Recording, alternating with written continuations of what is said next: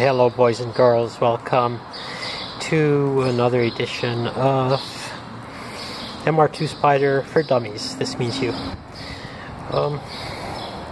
Just kidding, of course. So we're looking at the timing chain tensioner.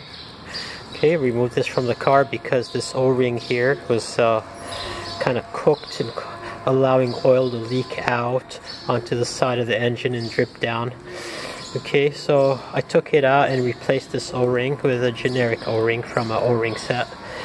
Now I'm going to go through the procedure of resetting the O-ring, the tensioner. Okay, so the tensioner has a little hook right here and is sort of stuck right now.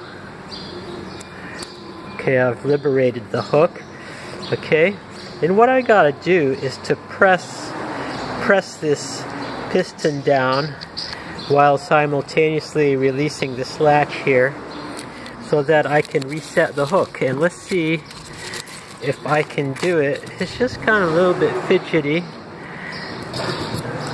I guess it's not too bad, huh? Did I get it? Yeah. Alright. So I reset the tensioner on the hook, and now I can put it back in the car. I'll show you where it goes, and then I'll show you how we release this hook so that the tensioner can apply tension to the timing chain.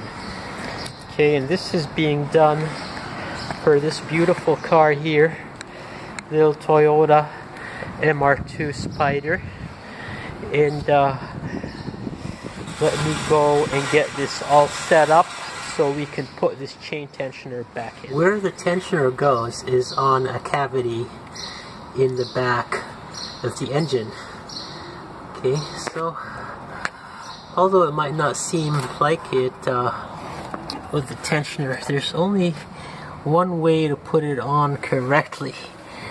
So there's no chance of screwing that up. If you try to put it in the wrong way, it just simply will not go at all. So let's see if I can even get him here.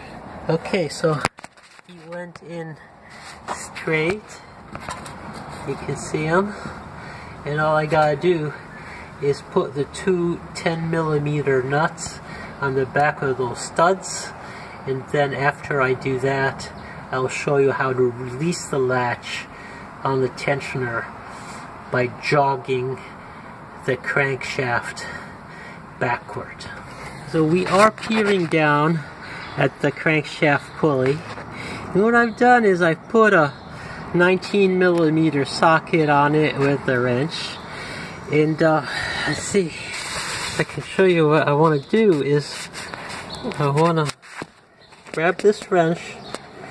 Okay, I'm just gonna turn it back gently, like jog it back until I hear a click, and this means that the tensioner latch has released. So that's done. I just heard the click, the tensioner is back in, and we're all good with our chain tensioner replacements.